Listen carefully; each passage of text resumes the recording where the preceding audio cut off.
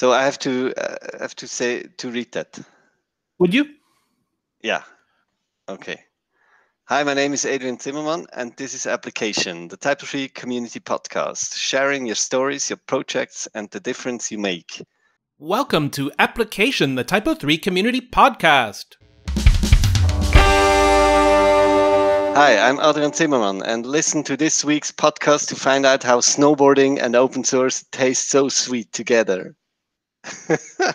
1, 2. Welcome to Application, the TYPO3 community podcast.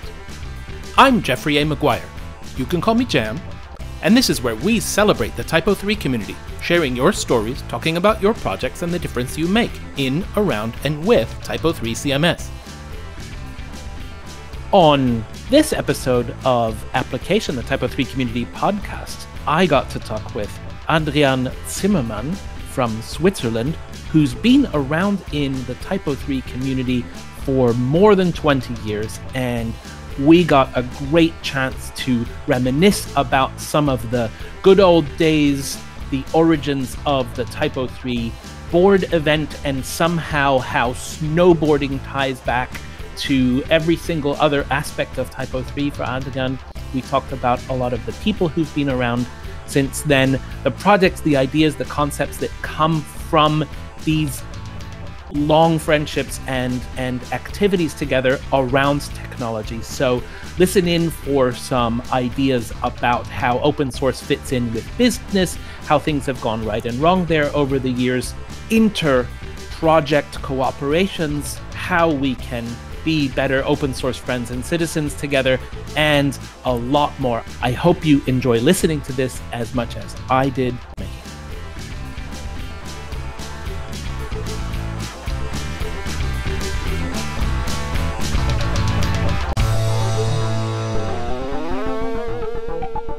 Early 2021, it's mid-January.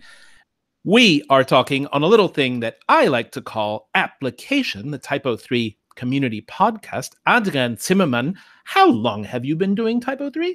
Exactly 20 years, something around this. 20 years. So you were in it Quite a right long from time. the beginning, right from the beginning. Yeah, almost. What was the first version that you used? What is your, or do you have a first memory? My first memory, of course, was shortly after we started digging into TYPO3, when that call from Casper came to go snowboarding. Right. That was the kickoff, so to say. We started before that, but then he called that into the community. Let's go snowboarding because of I think it was an advertisement or something that mentioned that web designers should be snowboarders as well, and that was in Denmark somewhere. And Casper took that for literally, and then he set up the first snowboard tour in Bad Gastein, 2002. Right. So this is a great TYPO3 community tradition. I think it also speaks to TYPO3's Central European origins, but the idea of a community conference organized around skiing is fantastic. I really like it. I haven't been on one yet. So have you been on all of them? Not quite all. I think I missed like 3 or 4. This was in the last few years when I had to go where I could go with my family to the mountains. But recently I started again, and I will try to go there. Speaking of skiing, I made, I think, what is a very grown-up decision for me. I decided to not do as many exercises that stress my knees so that I can ski a few years longer. Okay, so kind of do a contingent which allows you. Okay. Right, because I hate to admit it, but things have started to hurt sometimes that didn't used to hurt, and I want to have some. I have exactly the same priority for me with snowboarding. Or if people ask me what is the difference between 20 years ago and now, do you feel older, what can you do and what not, snowboarding is absolute priority. I have to do this some more 20 years, and I will put everything along that. Nice. Adrian Zimmermann, why don't you introduce yourself? Tell us who you are and what you do. I'm Adrian. Like, as I said, 20 years now, somehow connected with TYPO3. I started with my friend, Dominik Brander and Markus Rohner, with my two friends, I started Snowflake Productions 1999. It started, and again, that's what suits to the whole story. It started as a snowboard portal. It Aha. started with border.ch, which was a hobby we did. We, the three of us, we did a snowboard portal where we already had a database of all Swiss resorts with like snow height, snowfall, last snowfall, how many half pipes, all the stuff you need for a snow report. We fetched already from a database from Switzerland Tourism. We could do that because Dominic worked there before and had some connections. Ah. This portal was very successful. We had like 600 sessions a day back there in 1999, which is not bad. And we had also chats and forums and things going on. And then we had the idea to sell banners. Banner You ad. know, the 90s, we sell banners. And we wrote a letter to all of the ski resorts, 150 ski resorts, and tell them if you want to keep your resort on our portal, you have to pay like 200 francs for a season. And to do that, we did the company, Snowflake Productions. So the company wrote that letter to all those resorts. That was when we founded Snowflake Productions. It started like this, and no resort at all paid the fee. But Because the internet was just a passing fad, right? yeah. The internet was dying, but we had a company, and then we started. 1999, we started, and today we are here. And what sort of projects does Snowflake do now? We do a lot of things for government. That's the big ones. We have like in Germany, you have the Länder, we have the cantons. We do like Kantonswebseiten. Mm-hmm. We do Fachhochschulen, universities, stuff like that. So that's what we do with tenders. We go for tenders and do this government stuff. And then we also do economy stuff, normal websites, corporate websites. It's a huge, broad area, which we also want to keep. If you could start over now, would you take a different path in learning TYPO3? Or if you were looking for technology now, do you think that you would gravitate towards TYPO3? Yeah, definitely. We would do it the same way. It was definitely the right decision. What was your background? It sounds like your choice back 20 years ago, your choice was a very technical one, and you looked at the code and you decided that you had some affinity to that. What is your background? I'm a educated programmer. I did a programmer practica first after high school. 4 years I worked as a programmer. I did some banking software. I worked on HP systems with that Powerhouse language, did some applications. Then I studied Wirtschaftsinformatik. So science of IT, I don't know. Computer science focused Computer on science. business, right? Yeah, exactly. And that was when I finished 98. So, and then I was, of course, really eager to go for something. And then 1 year later, we started with Snowflake. First, I wanted to focus. Also, we were like only 6 people in that agency where we did the applications for banks and stuff. And there, I wanted to open a new branch, internet. Let's do internet stuff. But the CEO there wasn't interesting. was not interested at all. Oh, internet, it's not interesting. So I did that call with Dominic and said, let's try it. Let's try it. I want to go into that direction anyway. It was a good decision. And also Dominic came from the technical background, so we really were like the technicians and the coders. That was the really the dawn of the open source era as well. Outside of academic circles, did you know that you wanted to work with an open source technology? Yeah, when we had to evaluate a CMS for Greenpeace, because we worked for Greenpeace at that time. We had Marcus, the other partner, was webmaster of Greenpeace, so we could take that mandate into Snowflake. And then there was, in the year 2000, there was that question about the CMS. They had to have a new one or a CMS at all, because we did it all with Dreamweaver, of course, at that time. Right. So they were evaluating a CMS, and they were also asking us. And then we first took a look at what is out there. The decision for open source came really fast, because of course NGOs like Greenpeace or Terre des Hommes, which we did 1 year later, of course they were related to open source. They couldn't pay lots of license fees, and we grew up with those NGOs. We know a lot of people working in NGOs, so that was, for us, it was clear that we go the open source way. I think that the open source in general really grew up doing politics, activism, and entertainment, right? And to this day, there's a ton of NGOs and charities who focus on using open source software, and a lot of practitioners whose entire practices are around building good donation flows and helping activism in general. And I just think it's a great crossover as well. And open source has attracted so many idealists along the way. Plus, the next open source argument you can use is, of course, any money you have to spend with us, we're going to give you features for it. We're going to give you functionality. We're going to give you value when we work for you. So the other interesting thing that I find important that I always come back to is the revelation I had talking with someone eventually, how when you choose open source software, you also choose to invest in your local economy. You don't have to send money back to, Redmond in Washington or wherever HP is based or wherever IBM is based, because you get all the tools, and then you pay Snowflake in Zurich, or you pay whoever it is in Cologne, or you pay whoever it is in London to do the work. And then the money and especially government money, if it's our taxes, it all stays in our own economies. I think it's really empowering, and that probably fits with the mindset of this target group of people too. That was the thinking of NGOs and institutions like this. They don't have much money, so they want to invest it really in the thing with the company near them. It's the best way. I think open source really grew through those NGOs and institutions. So Snowflake Productions, the three of you started it because you liked snowboarding and you were trying to trick the resorts into paying you to go snowboarding.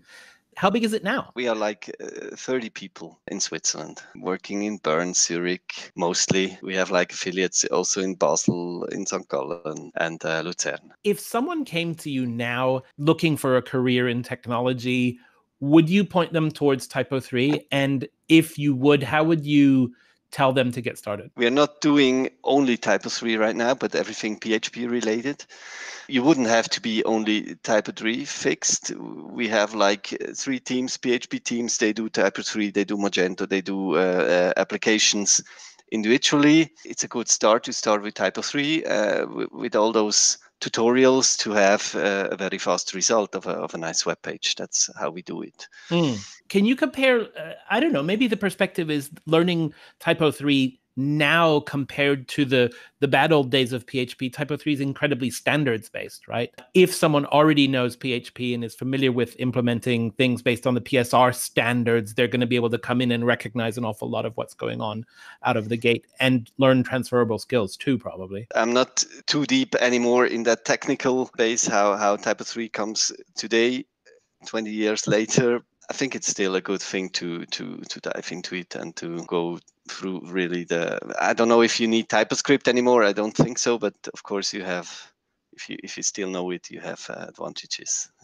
What is the coolest thing you ever built with TYPO3? One, of course, was also when we lifted that border.ch portal to TYPO3.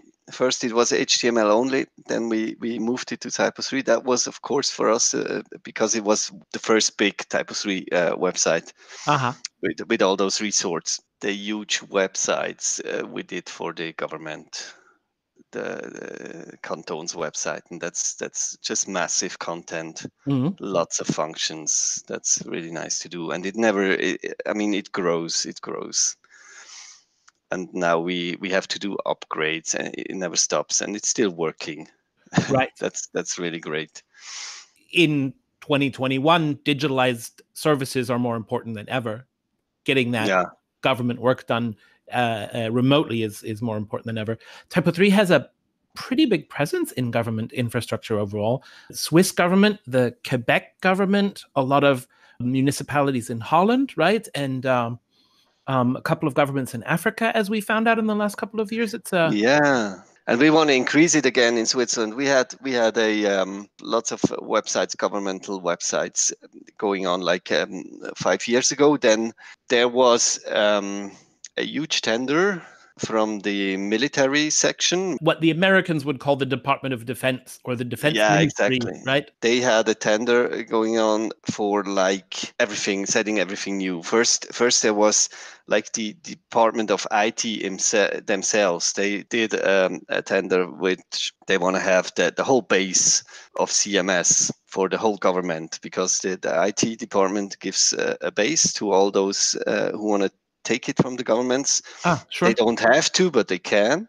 And that base was end of life, so they had to do a new one. They have to buy a new one, and it was a huge tender, and some AEM company won it here in Switzerland. Oh, terrible. And 1 month later, the Department of Defense did almost the same tender, and again the AEM company won.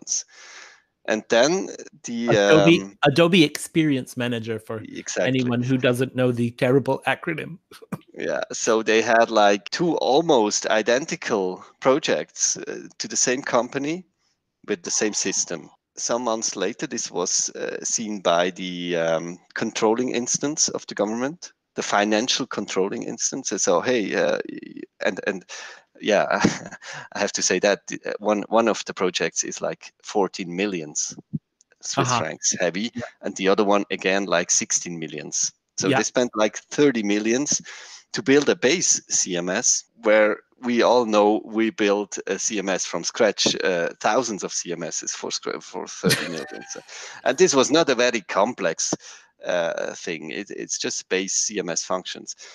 But I don't know what you have to pay for towards Adobe if you want to do governmental stuff. Of course, half of it goes to Adobe. Then this financial control institution said, okay, two same projects, same company, we have to make sure that they don't sell the same function twice. So this was on the hard controlling then. And then the council, the federal council, the Bundesrat, also saw that. And then he decided, and that was a really bad decision, that from now on, it's not anymore a choice if you have to take the AEM system then, but you have to. So they said, if we invest that much money, it's mandatory to take OEM for everything. And so from one day to another, we were out with TYPO3. And no more tenders, no more, Yeah, so the clients we had in government with the TYPO3, and they were really happy. We had 4 or 5 big ones. They had to get off TYPO3 within a year and change to AEM. And now we are like 5 years later. I'm fighting also with a group of parliaments, with a parlamentarische Gruppe, pardigi.ch. We're working for OS also within government. We are fighting a lot there. When you're preparing a government tender, what are the accessibility requirements like in Switzerland? And how do you find meeting them with TYPO3? Yeah, we work together there with Access for All. It's an institution where you can like do the certificates about AA, AA, and all that stuff. Mm-hmm. Of course, in tenders they have like those requirements. Accessibility is always important, but in the end, to be honest, most of the time it's far too expensive to really put it to like AA or AA plus. And often the money is not there anymore to go also in this level. So it's always they want to have it. It's nice to have, but in the end, budgets are too low, and they rather use the money to set off all the functions they need. Is there a law that says it has to be to a certain standard, but nobody actually checks, or what's the reality there? No, there's not a law. There's just recommendations. There are some governmental institutions which have to fulfill a certain level, but for most of them, it's nice to have. They don't have to. So in the end, since they don't have to, they spend the money elsewhere. Speaking of open source, and I'm super, super interested in finding out more about your, was it what did you call it? Parley CH? What is the open source lobbying group that you? Oh, Parldigi.ch. Parl. There's a And we lovely. with Snowflake, we are like a partner of that group. You and I most recently spoke because I was hosting a Drupal event, a Drupal awards show, and you were on the jury judging Drupal websites. How was that for you? And how do you feel about this inter-community sort of activity? That was really great. It was the second time I was in the jury. I was invited, which makes me really happy. And it's very interesting, really. Great projects. There's a ton of commonalities under the hood. Technically, it's all PHP, it's standards based and so on. And I feel that I know both systems quite well, and I think that they are both good for a lot of things. And I also think that there's so much potential digital business out there that nobody needs to fight about this. Nobody needs to be upset that the other project wins one project and one wins one wins another. I think that's perfectly okay. They're both fully featured CMSs with great strengths and great people behind them. And I do really love how the communities are maturing to discover things like awards shows or public relations or the shiny stuff that actually gets more customers interested in us over time. I like that a lot. Let me ask you, in the TYPO3 community, who do you look for advice or for perspective or for, the vision of the next thing? Who do you pay attention to in TYPO3? The guys from the GmbH, Mattis and his team, and also of course Benny Mac. Benny Mac is the core guy where I have a very good connection and visions. He's also coming to Switzerland once a year, if possible. I know he was. I know he was thinking about doing a beer with Benny tour, just like so as an excuse to go and hang out with more TYPO3 people and promote it like a user group meeting, but with beers. That would be good. What is it that you're looking forward to in the future of TYPO3? What would really be nice, I don't know what the plans are there, if there are, but do a hard usability work over from the back end, which it can be a strategy so that you're always used to it. It looks almost the same for 10 or even 20 years. It didn't change too much. Wow, So the big colored backend modules and the workflows. I mean, there is so much good in there. Yeah, it's always what strategy you want to go. I mean, if you have like something working with 6.2 or even older, he can just go into 10 and work like he's used to. Of course, that's also an advantage. Which is pretty awesome. I'm not a UX guy, but that's also something. You think it's time to take a good cold look at it and see where it could go next? It's very difficult. You cannot do some really completely something new. I mean, perhaps find a way. I don't know. That's what I think it would be very interesting. If you remember the old interface when everything was small and gray and there was everything on the screen, I think I described it in public as looking like the control station for a nuclear submarine or something. Okay. I mean, it's way better than in those days. And of course it is. Of course. It's not. It's good, but we want to be great, right? Yeah. So you like the community. What's your favorite thing about it? I have really found good friends also there. That's what I like. People which I wouldn't know if there wouldn't be the community. Then again, one thing is the T3 board, which is just great, and which was the first ever event around TYPO3, and it's still there, and it's still a Wait, that was the very first conference? Was the snowboarding event? Not a conference, but community event. Let's say community event. That was the very first community event around TYPO3, and it's the oldest one. And I had the honor to host it after that Bad Gastein event, which Kasper initiated. I took over for several years, and that was just great.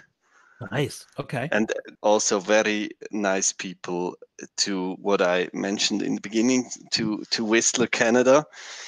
So the community and the base, the T3 board as a base was enabling us to go to Whistler, Canada, to do a special T3 board in Canada with like 20 TYPO3 guys. And then, of course, the Canadian guys like Phil came also. We even did it again last year. Phil Facchetti is someone whose name has come up a couple of times. I want to get to him in a moment. Can you talk about a time that the TYPO3 community helped you? Yeah, of course. And after that first TYPO3 tour in Gastein, we had, of course, personal contact to Casper, of course. We had contact to that guy. We could ask him things and stuff, and he helped us. And of course, also Jan Henrik Hoying, which was very into the project, one of the first ones.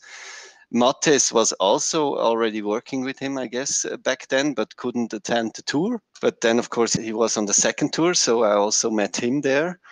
And these are great contacts, and they helped a lot, of course. So Sure. if you have established those contacts to the core guys, that was great. And also Robert Lemke was there at the second tour, and through Robert Lemke we met Michael Hirdes, a friend of him in Hamburg, and he did the whole hosting together with Robert. They did some Rob's config, it was called. A hosting a hosting interface. We could do all the hosting with those guys. Without those connections, we wouldn't be here, of course. You're reflecting two things, and one of them is all of this open source technology comes from humans and comes from individuals and comes from, I have a moment and I have a need and I can solve it myself because we can share these technologies. Those are incredibly powerful moments for me. And the fact that this actually builds human connection and lets us help each other is incredible. It's one of the things I love the most about this. The spirit. I remember exactly when I was in Splügen, the second snowboard tour, 2003 in Splügen, Switzerland, when I was discussing with Olivier, who was also at the second tour. We were standing on the stairs and having really enthusiastic discussions where we want to go with TYPO3 and what we can do and how we can develop and how we can work together also back then. And that was great to feel that in one house, 1 week with all that guy. We didn't sleep almost. We had sessions whole night, and yeah. It's also interesting to see how many of those names are still around and still doing TYPO3. I think that says something else about the group as well. Yeah. The other thing that I wanted to point out about your experience was every question I ask, eventually you come around to, and when we were on T3 board, and then when we were in Splügen and when we were there, that's the red thread. That's kind of the red, yeah, exactly. It's quite the red line. It started with it. It started there. Were there ever any T3 board moments that became software? There was those big hunting nights. Buck hunting nights in Laaks especially, where we did an auction, a buck auction, hosted by the two Danish guys mostly, Dan Jensen and Mikael from Wildside, where all the participants, and there were like 130 guys there, 130 people on the mountain in Laaks. We did an auction about beer, so we bought like beer or other stuff for the devs. We could like do the auction for buck 140, how many beers, and so the whole night there would be a bug fixing, and of course also other extensions came out of those community weeks. Beer and coding, the great mix. I think that TYPO3 isn't well known enough around the world, and I think it's time to spread the word. Again, I think that the system is very professionalized, the release cycles are planned, the software is standards-based and very compelling and has a lot of great use cases, a real competitor in terms of fully featured enterprise CMS, delivering relevant applications today. What do we need to do that? And where should we go? Yeah, of course, biggest market is Northern America, and we try for a long time now. I remember that already back in the first association board or active members, there was Mark Stevenson from US. He was working for some web empowered churches, I guess. He did lots of websites for churches over there. Also, Patrick Gaumont was in there for a long time from Quebec. He's still very active. But But Who it's did quite the hard.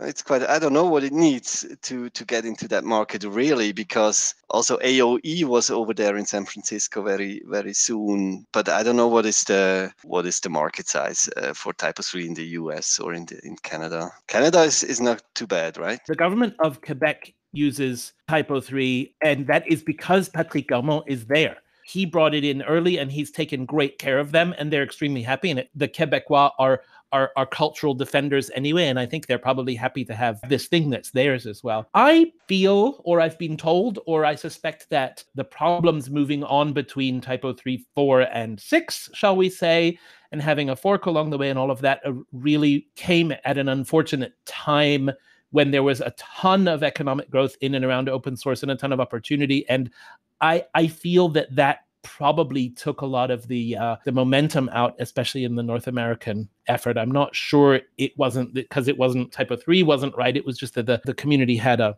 difficult moment. I think that could be part of the answer. There were some initiatives which I supported all back then, to do a rebranding for American and North American market, because I think TYPO is not a very good brand for English-speaking countries. That was not supported by the big part of the community, but do you think that also has some influence in the whole story, or is that completely not important? I think that the couple decades that we've had of internet have led to an acceptance of weird, strange names for everything, because there are so many things. Yeah. I know a lot of people agree with you. I know a lot of people think that. I really wonder how much friction that puts in the way to compared to the cost and confusion of rebranding a 25-year-old ecosystem. What one word would you use to describe TYPO3? And don't say snowboard. Community power. Now, in German, to be fair, that would be one word. So we'll let you get away with it. What's your favorite feature of TYPO3, or your favorite features? Right now, it's the different device preview. That is pretty cool. So right in the back end of the CMS, you can preview what your work is going to look like on a multitude of screen sizes and devices. That's a really good one. Now, if you had the power, what feature would you add to TYPO3 next? It's all in there, right? It's difficult. It's all also SEO stuff. It's all in there. Okay. And what would you take out if you could? What would you remove from it? Nothing. Okay. All right. What is something that you wish people knew about TYPO3 but they don't seem to? The real power of the clipboard function, which I also didn't know how powerful it is. You can do like multi-threading, Stapelverarbeitung, and lots of powerful things with the clipboards. I'm sure that especially editors don't know about it. I have no idea. TYPO3 clipboard. Read the documentation for more. I have now an idea what is missing. This would be very nice if you had a marketplace completely integrated in the TYPO3 backend. Like an e-commerce package? Yeah. Okay, well that is a nice bit of homework for someone. The Matthias is thinking about it already from the beginning of the GmbH. He was thinking about such an integrated marketplace. We did some front end already, not the integration in the back end, but we did a front end for a marketplace platform. And at some day we should bring it completely into the system. That would be super nice. Would you like to suggest a guest for us to talk with about TYPO3, PHP, open source, the world around all of this? Do you have anyone in mind? Yes, of course. We talked before about the Canadian guys, Patrick Gaumont and Phil Ficchetti. Phil, I know both of them. Phil Ficchetti is the guy from Tomorrow, and he works together with Patrick on the Quebec government, I guess. And he was, of course, on the snowboard tours with us. And he was even, and that's the other connection, he boards on the whole world. He was even with us in Japan, Nagano, where we did a T3 board. Also, Thomas Schlepfer would be very interesting, and Phil Ficchetti. And Phil came over to Nagano. That was when I met him first. in Wow. Nagano at the snowboard tour. Again, we're at the snowboard tour, you see. Yeah, And I told you. and then of course he was in Whistler the 2 times. I had a great conversation with Patrick Garmont already for the podcast, and he was in his music studio to do the recording, and he's now done the theme music for this thing. So the crazy theme music for this podcast is actually Patrick's music. And I saw that. I saw that. thanks so much for taking the time to talk with me. It sounds like you and I have some more conversations to have, and maybe some fun activities coming up, especially when people could get together again. That would be amazing. Thank you so much for taking the time to talk with me. It's been great to catch up like this, and I look forward to talking to you again soon. Yeah, thank you very much. Thank you. Thanks to the TYPO3 Association for sponsoring this podcast. Thank you B13 and Stephanie Kreutzer for our logo. Merci beaucoup Patrick Gaumont, TYPO3 developer and musician extraordinaire, for our theme music. Thanks again to today's guest. If you liked what you heard, don't forget to subscribe in the podcast app of your choice and share Application, the TYPO3 community podcast, with your friends and colleagues. If you didn't like it, please share it with your enemies. You can find show notes, links, and more information in our posts on typo3.org. Remember, open source software would not be what it is without you. Thank you all for your contributions.